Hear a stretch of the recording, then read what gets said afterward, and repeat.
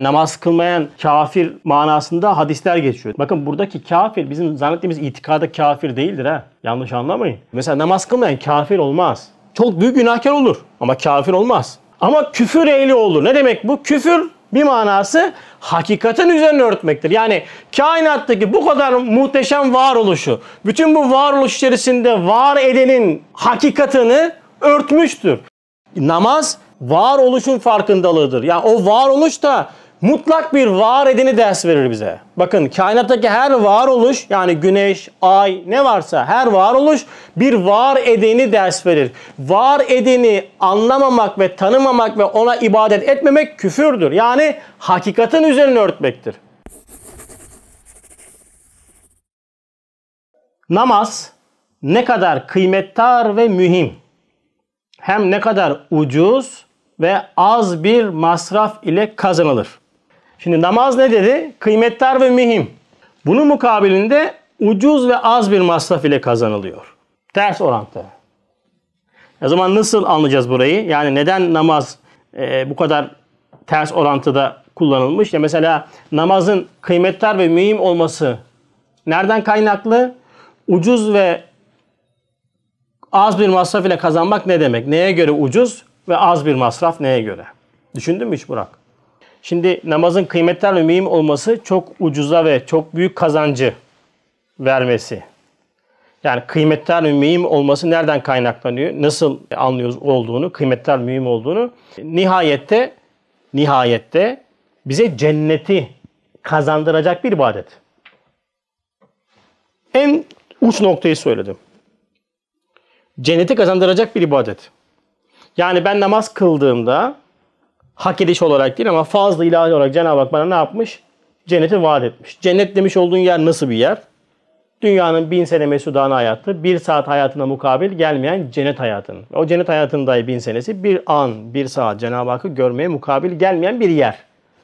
Nasıl bir yer? O yani dünyanın en şaşalı yeri oraya nispeten zindan hükmünde. Mesela dünyanın en şaşalı yeri neresi size aklınıza getirin.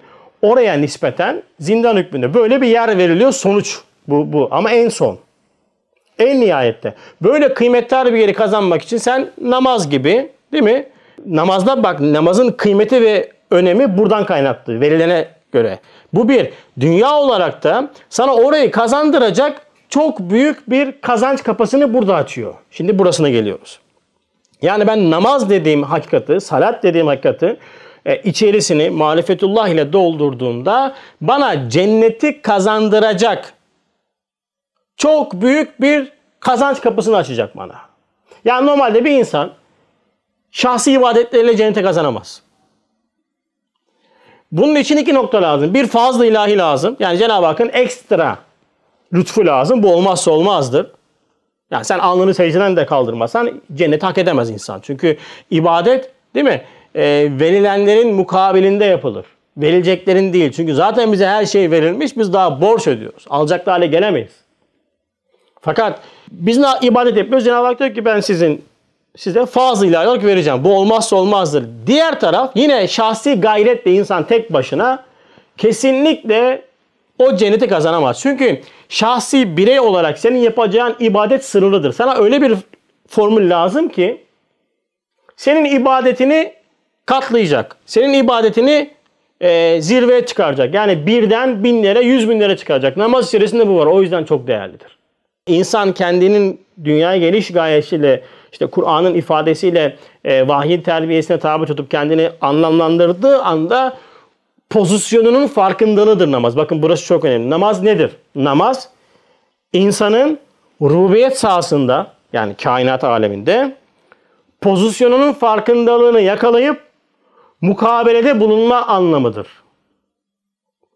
Rab insanı seçmiş, insana farklı bir misyon yüklemiş ve namazda ben Rabb'in, yani Cenab-ı Hakk'ın bu kainatta yapmış olduğu tasarrufatların farkına vararaktan kendime bir pozisyon belirleyip, yani nedir? Halife-i Ruh-i Zemin olmak noktasında bir pozisyon belirleyip vazifelerimi ifa ederekten göstermiş olduğum reaksiyon adıdır. Hem fiili hem kavli.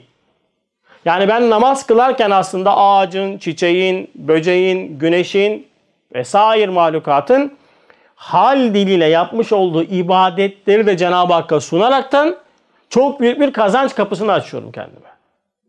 Aklımı kullanırsam ama. Ama amelelik yaparsan ayrı mesele. Hani mesela şöyle bir örnek görüyorum sürekli. İnşaatlarda çalışanlar vardır, değil mi? Hani inşaat işçisi denilir. Bir de mühendis vardır. Mimar vardır. Mimar kirlenmez. Mimar aklını kullanır. Değil mi? Alır gelir çizer, projeyi koyar önüne. Sen de habere hurra çalışırsın, sıva yaparsın, tuğla dizersin, alçı çekersin vesaire.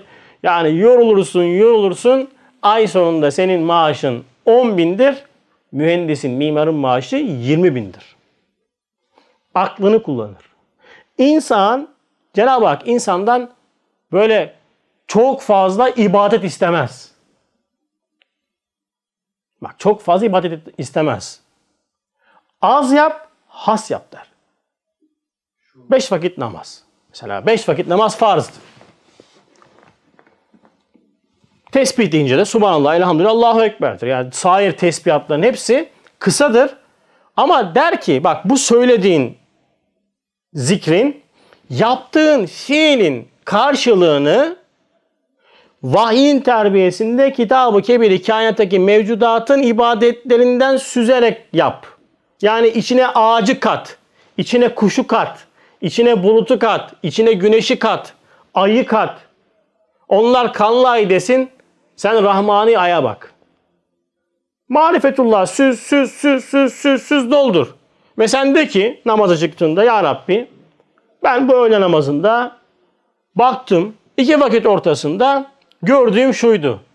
Sen 2 vakit ortasında inkılap yaptın. Yani müthiş değişiklikler yaptın. Güneşi çıkardın, batırdın, ayı çıkardın, batırdın. Tamam mı işte neyse. Nimetler verdin. İnkılap yaptın. Müthiş bir değişim yaptın. Ben bunun karşısında aciz kaldım. Bu inkılapların yanında her inkılap içerisinde sen bana müthiş ikramlarda bulundun. Serinlik verdin, yağmur verdin, nimetler verdin vesaire vesaire. Ve bu inkılaplar içerisinde tasarrufların vardı senin. Her şeyle bizatihi tek tek ilgilendin, tasarrufta bulundun. İşte ben bütün bunların hepsini gördüm. Bütün bu mahlukatın haliyle yaratılışlarının kendilerine ait olmadığını ve bu yaratılışları ile bir yaratanı anlattığını da anladım. Ki ibadetin tanımı da budur. Kuşa baktım, böceğe baktım ve ya Rabbi ben namazda diyorum ki bugün müşahede sahama giren bütün mahlukatın ibadetlerini ben kendi kanım anladığım nispette anladım ve Allahu Ekber dedim, Subhaneke dedim, değil mi? Ettehiyyat ile sana sundum. Senin namazın biriken oldu 100.000. Mesela sen bir 100.000 tane veyahut da 1 milyon tane ya vedud çekebilir misin? Ya latif çekebilir misin? Çekemezsin. Dilin damağın yapışır ya. Yani çok zordur 100.000, 200.000 çekmek yani. Bir tane çek 100.000 alır mısın? Desem ne dersin? İyi para. Bir vereceksin 100.000 alacaksın. Çok iyi ya. Kim istemez böyle bir şey? İyi oran. İyi oran. Oran değil mi canım bu? Hani böyle bir ticaret şekli yok. Ama bir tane ağacın karşısına geçersin. Tamam, bakarsın. Süzersin.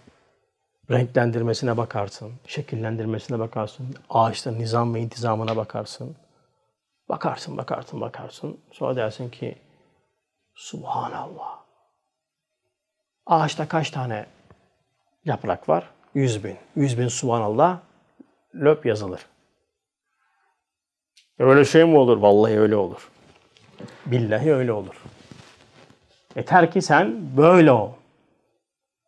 Amelelik yapma. Bize ne yapıyorlar?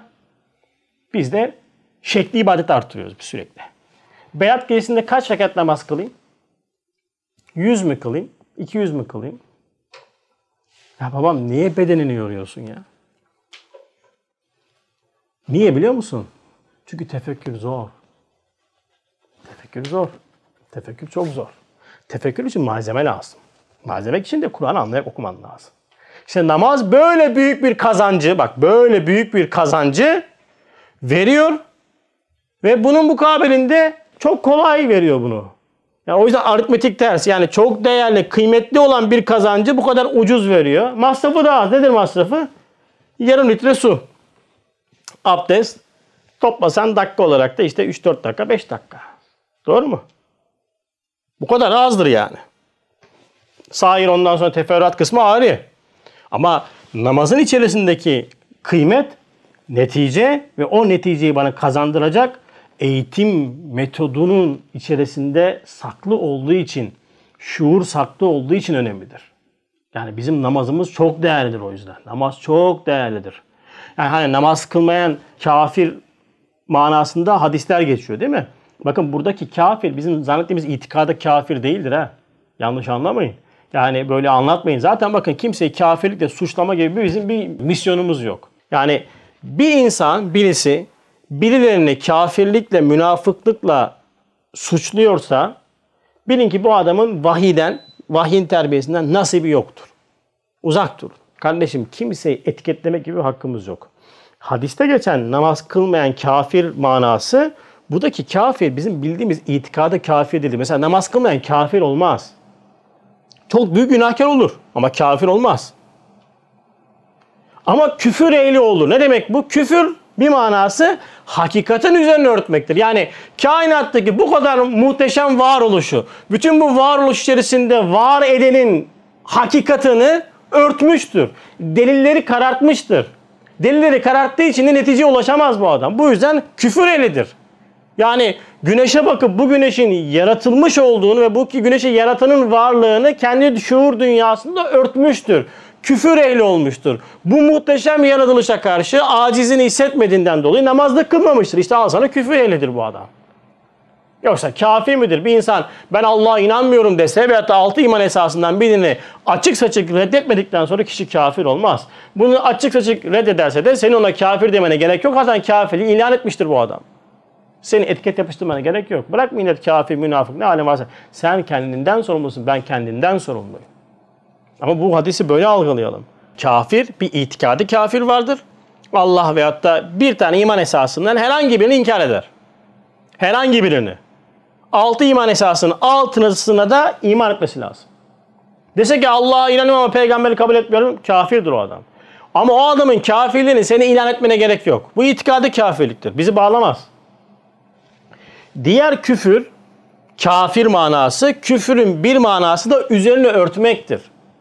Namaz kılmayan kafir olur veyahut da kafirlikle arasında ramak kalır gibi böyle hadis-i şerifler geçiyor rivayetlerde. Bunun hakikati buradaki itikadı kafir değildir. Yani bir hakikatin üzerine örtmektir. Yani namaz varoluşun farkındalığıdır. Yani o varoluş da mutlak bir var edeni ders verir bize. Bakın kainattaki her varoluş yani güneş, ay ne varsa her varoluş bir var edeni ders verir. Var edeni anlamamak ve tanımamak ve ona ibadet etmemek küfürdür. Yani hakikatin üzerine örtmektir. Böyle bir hakikat var ki sen baktığında insansan eğer diyeceksin ki bunu yapan biri var. Bu kadar şeyi yapan biri varsa bu yapan da mutlaka benden bir şey istiyor ve bu istenilen şey nedir dediğinde bu cevap bana ibadet şeklinde namaz olarak sunuluyor zaten. Bunun üzerine örtüyorsun sen. O yüzden kafirsin. Yani itikade değil bakın hakikatin üzerine örten küfür eylesin demektir. Kur'an'ı böyle okuduğunuz zaman muhteşem bir pencere yakalarsınız. O zaman innellezine keferu deyince kafirler diyerekten topu taca atmazsınız. Dersiniz burada keferu yani hakikatin üzerine örten benim. Acaba bu ayette hangi hakikat zikrediliyor ki ben o hakikatin üzerine örtüyorum dediğinde Kur'an'a birebir muhatap olmaya başlarsın. Öteki türlü Kur'an'ı hep ötelere okursun. Kafirlere, Yahudilere, ondan sonra Hristiyanlara, münafıklara, Firavun'a, Haman'a. Hani sen ben ya eyyühellezine aminu kısmındayım. Ey iman edenler. Oradayım ben. Allah Allah. Oraya girdin. Bak ne oldu? Kur'an'ın 3'te 2'sini bitirdin. 3'te 2'si sana imanı ifade etmez. Şimdi kafirler Kur'an okumuyor. Münafık Kur'an okumuyor. Yahudi Kur'an okumuyor. Firavun, Nemrut, işte Karun gebeldi gitti. Haman gebeldi gitti. Kim okuyacak o sayfalar o zaman? O zaman niye indi? Kur'an'ın birinci muhatabı ehli imandır. Ehli imandır. Maalesef bunu kaçırıyoruz.